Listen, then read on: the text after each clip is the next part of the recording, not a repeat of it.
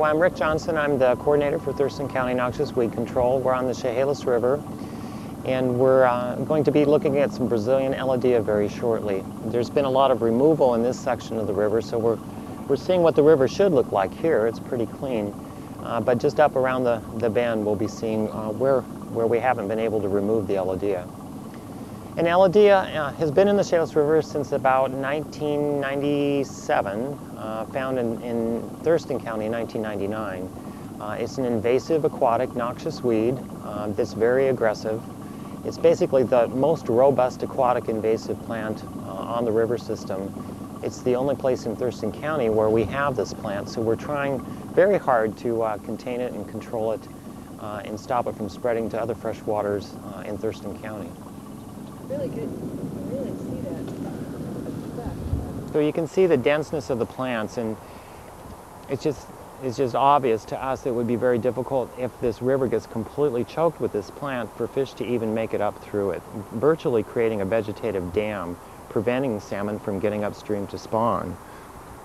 And this plant is responsible for 60% of the lakes in the state of Oregon have this plant, and they've all been downgraded in their water quality because of the effects of this plant, and those effects would be high water temperature and low dissolved oxygen.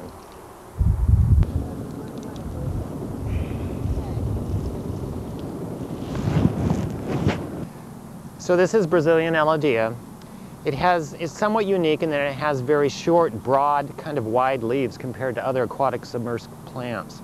The leaves are a couple centimeters long and several millimeters wide. But the plant basically spreads by fragmentation, and along these stems, roots will start to emerge and start to grow. And then when we get a flood event or even a good windstorm, the plant will start to break apart and freely float down to the next place that it will start growing.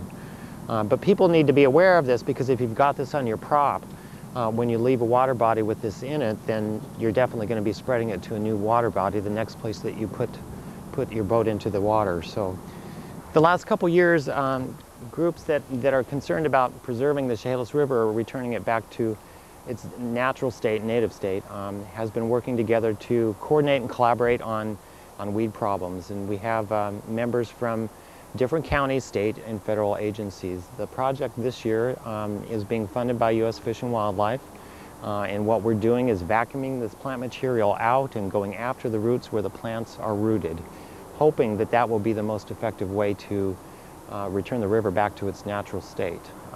Washington State Department of Natural Resources is involved, as they're involved with aquatic lands, so is Fish and Wildlife, State Fish and Wildlife. Grays Harbor County, Thurston County, and Lewis County weed boards are all involved in this project, as well as the tribes. And so we're all just trying to work together so we can have an effective program that returns our river back to the way it should be without this plant invading it. There are other plants that are out here, but none to this extent and causing this amount of damage to the river system. The Brazilian Elodea has an amazing, intricate series of root patterns that grow down in throughout the rocks, and it's really strong, and it's so healthy and strong that it doesn't get washed away by the normal flow of river.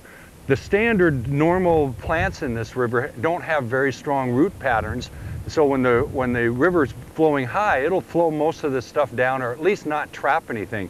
Where this particular weed, the roots are so dense and the plant is so dense that when the sediment is being washed down the river, it gets trapped by this weed. This is the normal depth of the river at this particular point. There hasn't been anything growing here. This is a normal flow. I'm standing on the river rocks right now. Right here where I've got this stick, we've taken out a bulk plant. You saw earlier how big and dense and full it can get. Well, there was a plant here about the size of the boat you're standing in. When we took it out, we didn't take out the roots yet. We left it so we could give you an idea of what's happening when the roots gather up the sediment in the river and trap the sediment. It basically brings the bottom of the river up, because the normal sediment doesn't flow down the river like it should, brings the bottom of the river up. So this is what's happened to the river right here. Now that's in an area where this water should be the same depth. What happens? This is like 5 or 6 years of trapping sediment here. So you can imagine if that was doubled or tripled. 20 years from now, we could have the water only this deep right here. all caused by this plant trapping sediment.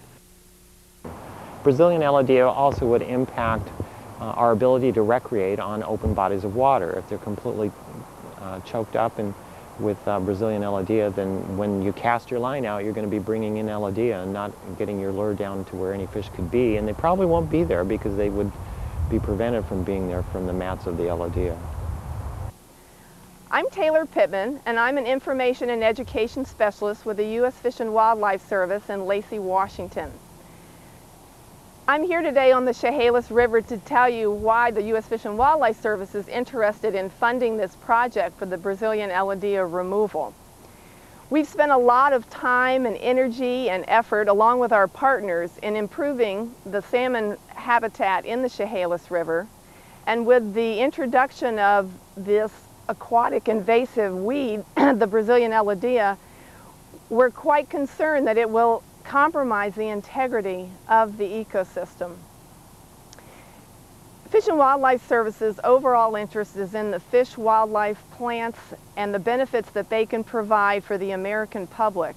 And here in the Chehalis, there are many people.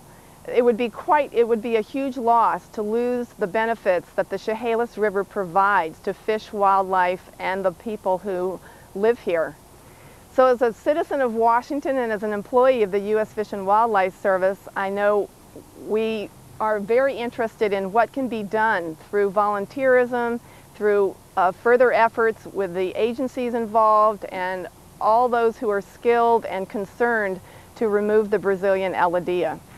What I saw yesterday, just thinking of how thick the weed was, and then we saw the sand there now, I mean, it's incredible, or even just like what was there yesterday. It's just an amazing plant. I mean, it develops, it really manufactures its own environment by trapping sediment.